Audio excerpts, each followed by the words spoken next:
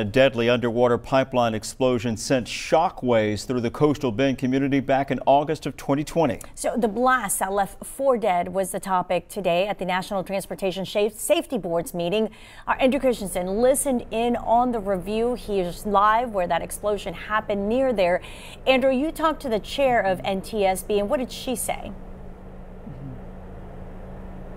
Well, she tells me that they've been investigating this incident for more than a year now. She says with a few more safety precautions, this incident could have been avoided.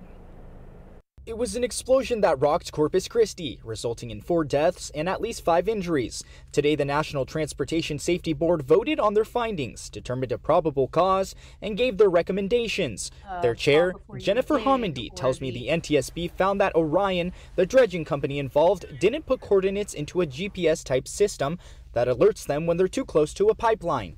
We urge operators in the industry to include an incident, including a review of what occurred, so that other operators can learn from what went wrong. The NTSB voted, saying Orion's failure to put in the coordinates caused the Wayman Elboy dredging vessel to hit an underwater propane pipeline.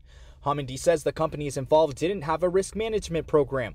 The board's next step: we will follow up and meet or discuss our recommendations with the recommendation recipients.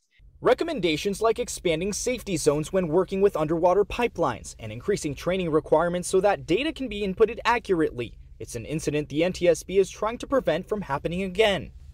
That's why I don't like to use the word accident, because it was preventable. And this was a terrible tragedy where lives were lost. And, as I mentioned, serious injuries and families that are forever shattered. She tells us that 85% of their recommendations are actually adopted by the parties. And if companies don't implement them, then the NTSB will work with Congress to adopt them.